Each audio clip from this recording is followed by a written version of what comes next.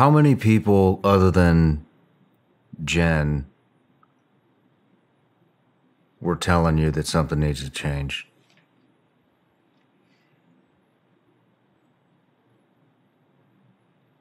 Zero. She's the only one? Why do you think that is?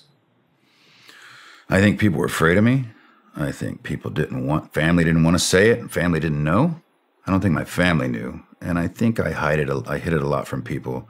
And I know my brothers did never bring it up because it's a mirror. It's a mirror for them. So when Jen did it, it was obviously out of love, out of strength, out of stubbornness. And it was a shock to me to hear it straight up, hard-hitting, something's wrong with you. Do you think there's anybody else out there who would have made you start looking for answers, looking for help?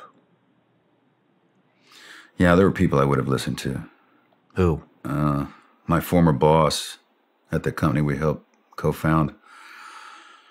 Had he said something, just knowing who I am, I would have taken it as a work thing. Had he said something directly, I found out later he aired out things to Jen, who would air out things to me, who I thought was coming from her. And then later it was like, no, he was saying those to me, to you. And I'm like, well, what the hell's wrong with that dude, right? Why wouldn't he say something to me? Man up. Right? I'm not going to punch you. And if I do, it won't hurt that long, right? Just tell me. I mean, just man up and tell your friends they need some help, But we don't want to hold that mirror up because then we would have to go get help. And it happens a lot with people that reach out for help. Immediately they're connected to help. And then they freak out. And then they don't make the calls.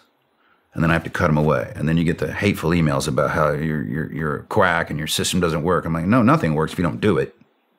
A bicycle will lay there forever unless you pedal the damn thing. So the accountability's not there. The awareness of I need help, you called, you emailed, but the accountability's not there. They don't want to admit it. They don't want to put in the work. And so they shy away from it and make all the excuses. I'm fine, it's quack, I'm going to go help other people now. I'm like, oh no, I think helping veterans is what will help me. And I'm like, okay, I started out in a soup kitchen. It opened my eyes to other people, humans that needed help. And I knew I can't go help people, right? I wouldn't take advice, marriage advice from somebody who was never in a relationship. I wouldn't take financial advice from somebody who was broke all the time, right? So I wouldn't want another veteran taking advice from me or any other veteran that's broken at the time.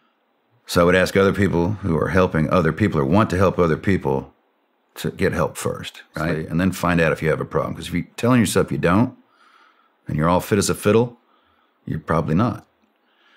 I have a room of 300 people and I'll be talking on stage, and how many people have a perfect relationship? No hand ever goes up. Okay, how many of you are in marriage counseling? 2 hands might go up. All right, for the other 298, why aren't you in counseling? Why are you going to wait till it's broken to maintain something, right? It's a lot harder to get back up. So start now. Just do the check-ins and make sure your relationship's in the right way and make sure your head's in the right space. That's good advice.